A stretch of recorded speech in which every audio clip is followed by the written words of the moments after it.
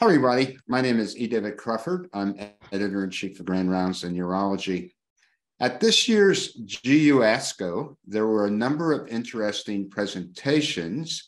One was entitled the TALAPRO-2 study, and this was one that was presented by Dr.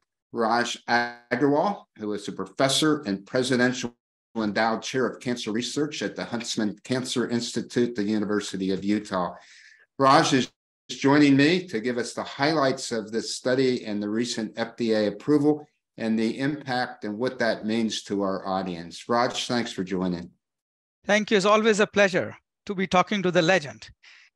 I must tell you that after we presented the data in GU-ASCO in the all-comer patient population, my study co-chair, Dr. Karim Fizazi, presented the data on HRR positive patients only, focusing on HRR positive patient population in the ASCO 2023 meeting.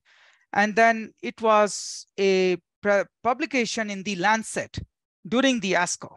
So overall, there were 2 or 3 publications together, which have led to FDA approval, which happened last week. So if I may, I would like to start with the design of the trial and then talk about the results. Okay. This is a large phase 3 trial where patients with newly diagnosed metastatic castrate-resistant prostate cancer were randomized to enzalutamide plus placebo versus enzalutamide plus talazoparib. Once daily pills for both of them, blinded radiology assessment for the radiographic progression-free survival, which was the primary endpoint. And I would like to bring your attention that every patient on this trial had a prospective tumor tissue testing done to assess for the HRR mutation status. There were several other secondary endpoints which are important, such as overall survival, health-related quality of life as reported by the patients, time to delay in chemotherapy, time to delay in PSA progression, all of which, or many of which, are considered highly relevant by our patients.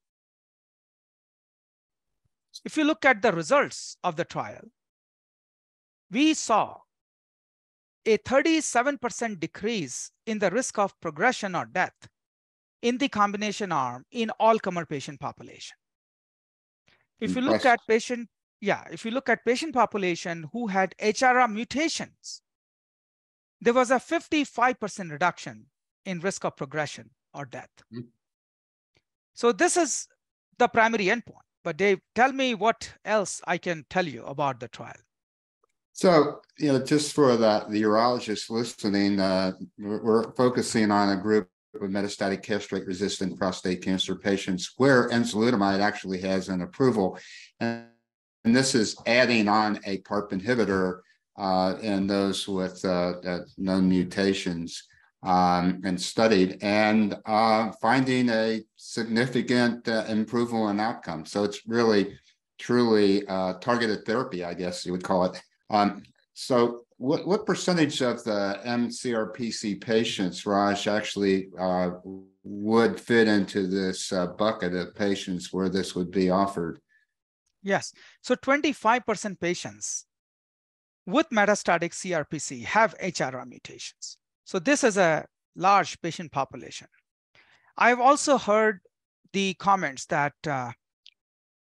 every patient is receiving NHT or novel hormonal therapy like enzalutamide up front. So we may not have many patients who are eligible for treatment with enzalutamide.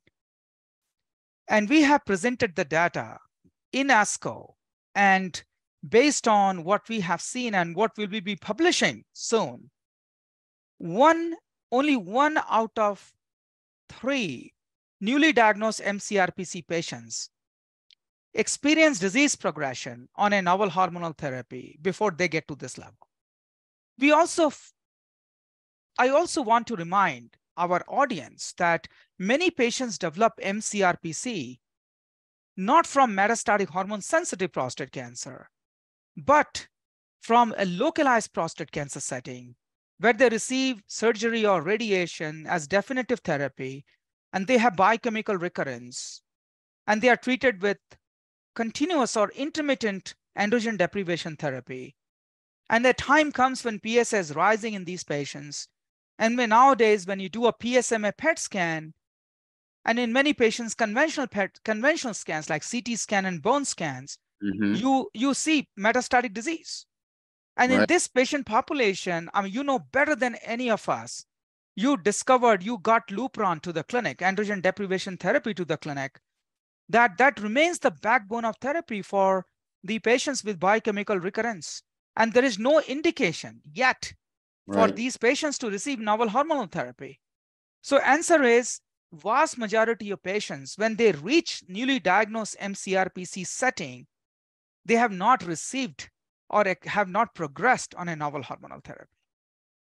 I mean, this is truly exciting. We've got a lot of new tools in prostate cancer, not only therapeutics, but also diagnostics, as you well know, with the PSMA PET scans out there that are really changing the field. And, you know, I've always hoped that we could turn this into a chronic disease, and we're getting there. We're getting there. So the last question, just for the urologists that are listening, when should we be testing for these germline somatic mutations in men with prostate cancer? Yes. So after I answer this question, I'd like to mention just two more very clinically meaningful endpoints of this trial. So answering your question first, every patient needs to be tested for somatic mutations and for germline testing. These are all endorsed by guidelines, whether it's NCCN guidelines or AUA guidelines or FASCO guidelines. There is no doubt when we need to identify these patients, not only to see if they can be targeted by these novel therapies, but also if they may be predisposed to have those germline mutations. Unmasking this information may help their family members, their children, their brothers and sisters. So not testing patients is not considered appropriate anymore, in my view. Raj, great presentation. What about the PSA progression in a study? Anything interesting there? We saw something very interesting as far as time to PSA progression is concerned. In the enzalutamide arm, it was 11 months, which is quite surprising given from the PREVAIL trial, we saw a PFS of 20 months. So that tells me that this patient population has way more aggressive disease than patients who do not have HRR mutations. Interestingly, the time to PSA progression was 28 months with the combination arm. So there was a 17-month longer time to PSA progression in the combination arm versus the enzalutamide arm. And even beyond that, if you look at time to chemotherapy, time to deterioration and quality of life as reported by the patients, and many other secondary endpoints, they all favored the combination. The overall survival data are immature, but we are still already seeing a strong trend for overall survival benefit. And I'm really hoping to be talking to you about overall survival improvement with the combination in the near future. That's great. You know, seeing more than a doubling in time for the PSA progression gets your attention. And a lot of the studies that are out there, we're looking at 3 months here, 4 months there, and so forth. And this is a major step forward. This is a giant step forward to see that sort of a change.